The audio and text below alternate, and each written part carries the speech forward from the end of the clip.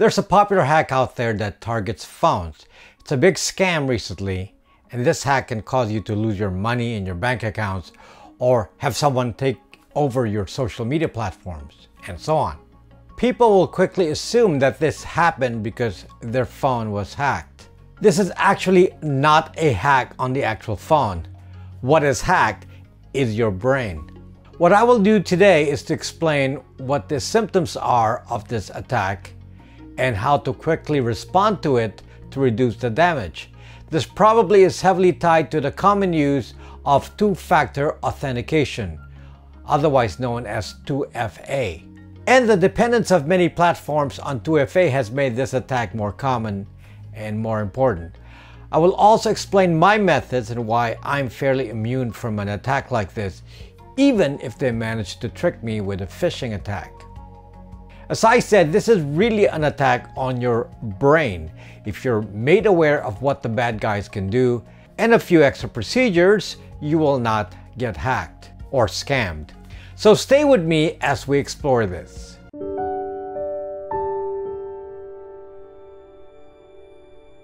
Here's the root of the problem. It's two-factor authentication, 2FA. Pretty funny because this was supposed to protect us from hacks, and yet this is now the target of the attacks themselves.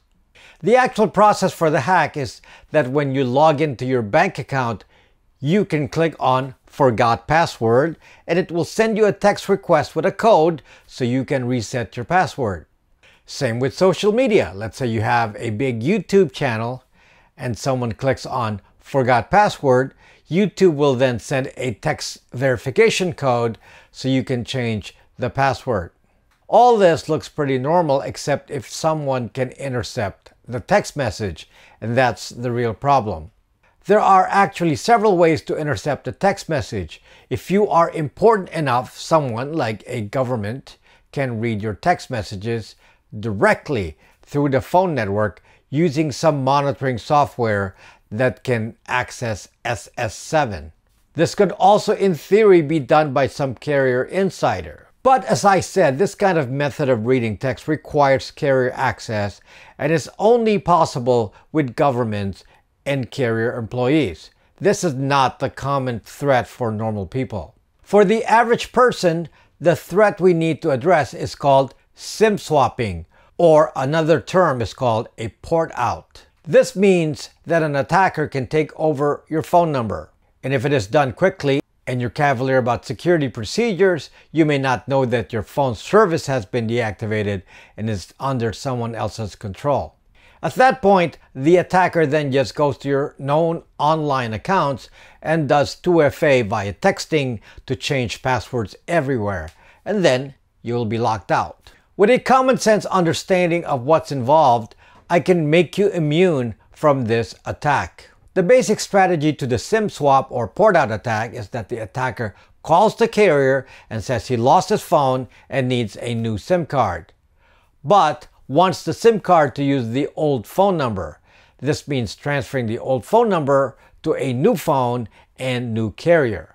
The carrier rep will then ask the attacker for information on the new account to verify identity. Many of you have signed up for service with a new carrier, and many carriers don't really ask for much information to transfer a phone number. You can expect the usual questions: name, address, original phone number. Some carriers may want to do a credit check and may ask for a social security number. But since this is done on the phone or even online, commonly no real identity check is done with a physical ID. Then the phone number is transferred to the attacker's SIM card. At this point, the attack is easy to move forward. If the target is a bank account, then someone does a forget password and gets a verification on the newly transferred phone number. At this point, the original owner of the phone number is already disconnected from the phone network, and that will be the only indication of the attack. Another way of doing a SIM swap attack that's even easier is that the attacker partners with a rep at the carrier side. The carrier rep gets paid a fee and the SIM card swap is made. Maybe some cursory knowledge of the phone owner is needed, but this assures that there will be no questions asked because the insider is involved. Let's analyze this problem more carefully. Some key things. If you lose service with your phone all of a sudden, immediately think of all of your accounts, especially financial ones. Change the 2FA number quickly. You may also want to change your email to something completely different with a different 2FA so that the attacker cannot take over your email. This could be one of the first things done since email is going to be used for verification as well. This attack requires quite a bit of research before a move is made. First, the attacker has to know a lot of details about the target, like even the phone number and the email address. Enough information to convince the carrier that the port out or phone number transfer is valid. So this attack can easily be done by someone close to you. Typical attackers may be ex-partners, ex-spouses, ex-friends, and so on. These kinds of people would know your name, address, phone number, and may even know your account passwords. I know many people who experience this frequently and ask me for advice on how to protect their phones. But this attack has nothing to do with the phone itself. The attack is based on knowing a lot of information on the victim. In other words, this is actually a social engineering attack and the phone is just a distraction. The phone is also a toolkit to further the attack using 2FA, but at no time did the person need access to the victim's phone. The victim's phone does not have malware. There's nothing in the phone itself that's at issue. The only issue is that the attacker knew the phone number used for 2FA and knew enough personal details to convince a carrier that the caller is the owner of the phone number. So in general, think of the attacker as potentially someone you know and thinks you're worth harassing because of some animosity towards you. The other kind of attacker has a financial motive. This is the true scammer. The usual method of attack is called phishing or spear phishing. The standard phishing technique is more random and targets large groups of people first. Usually some enticing email or text is sent to you and you can click on it. You know, like the Nigerian scam. Once they know they can get you to click on things, then further efforts will be forthcoming. Spear phishing is an attack that is more targeted and is more believable. This occurs because the scammer already knows information about you online. One of the first ways to get information is to get a hold of the hacked databases of carriers, for example. T-Mobile was hacked and names, addresses, emails, and phone numbers were acquired. The scammer can also research you in social media ahead of time to get information about you in advance to create a more believable story for you. An innocent senior, for example, is easily subject to this kind of scam. And even young people can be made to click on things because they think there's a benefit to seeing the message. One very successful way to get younger people to click on links is if it somehow indicates a possible employer interest in the person. A scammer can pre-research a LinkedIn account and a Facebook account and then use references to real data that can make the person think that there's a legit employment opportunity here. People are also often scammed into clicking things because of fear, because the message may relate to a relative needing help and needs a quick response, or some issue with the IRS or your bank trying to contact you.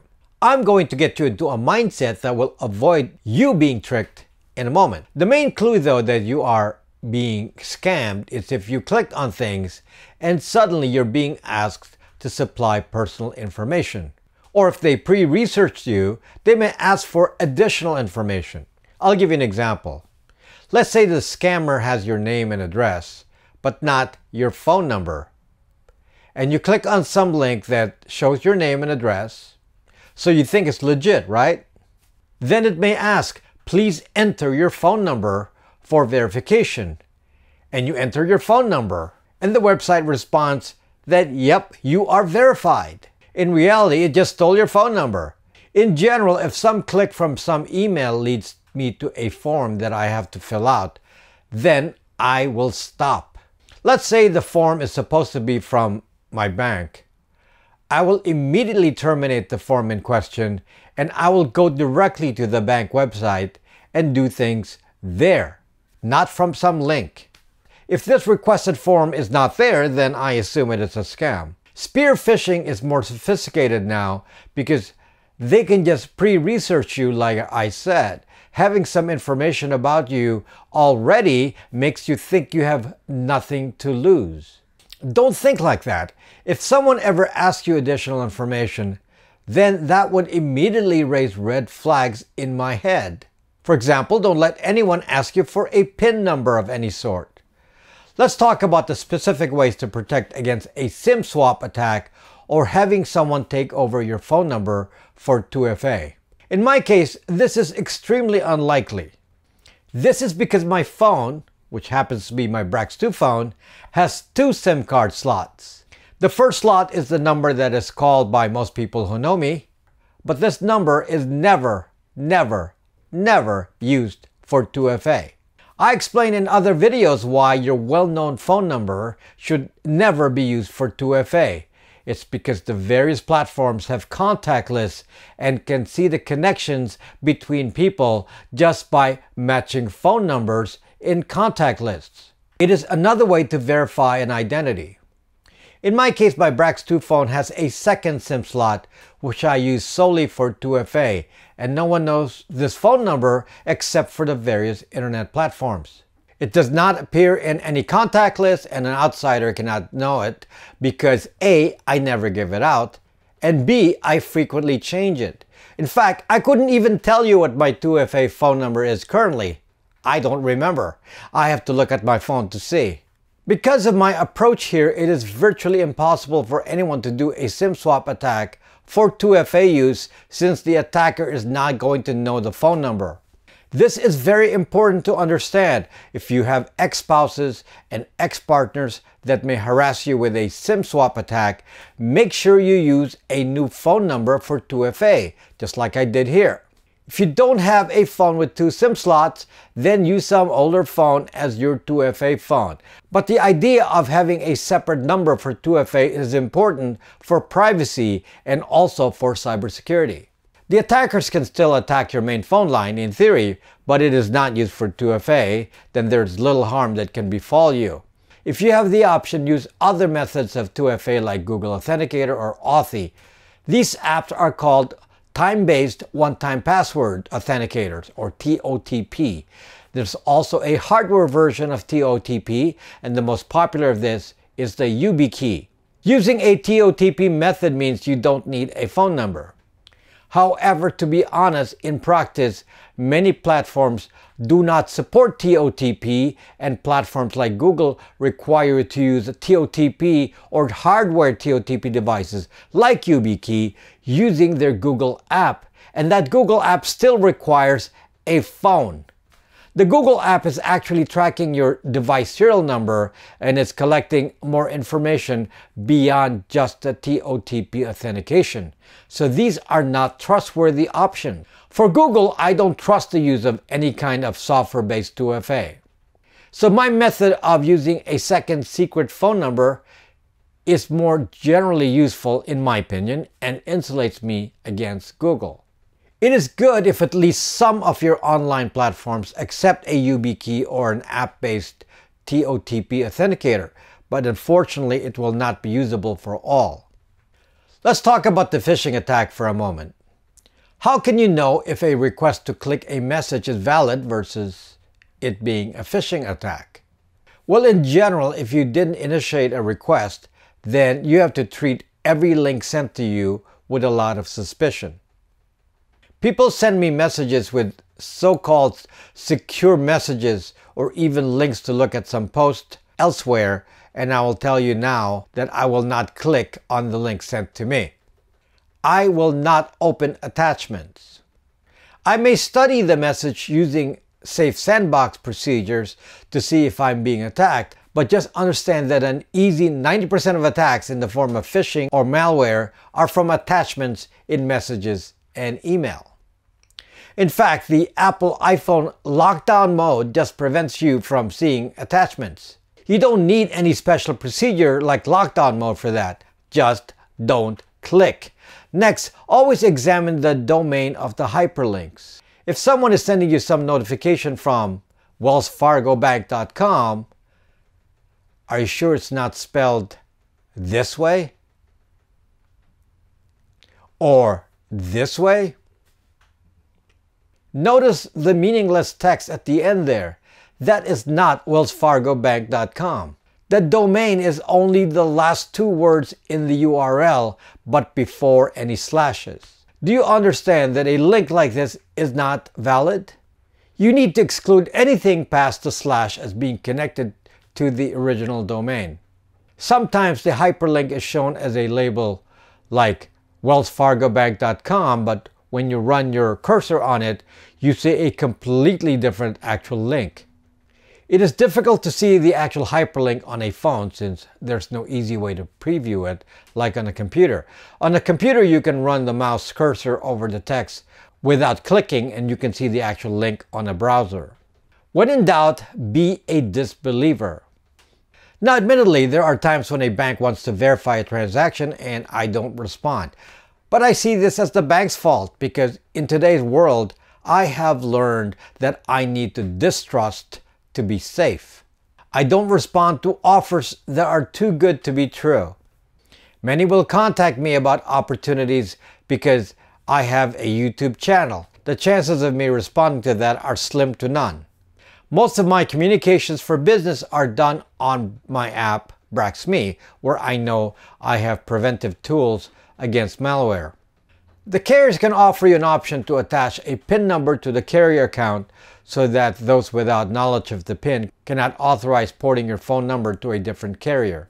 But to be honest with you, I cannot remember this PIN and it is just so inconvenient to remember because it is not attached to any other process. For example, it is not part of the login you could associate with a password manager. I have never remembered my PIN and the carrier still does what I ask. So I think they have a problem enforcing this.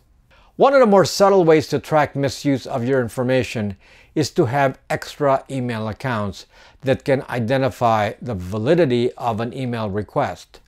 For example, I offer an email service, Braxmail, which gives you 5 domains.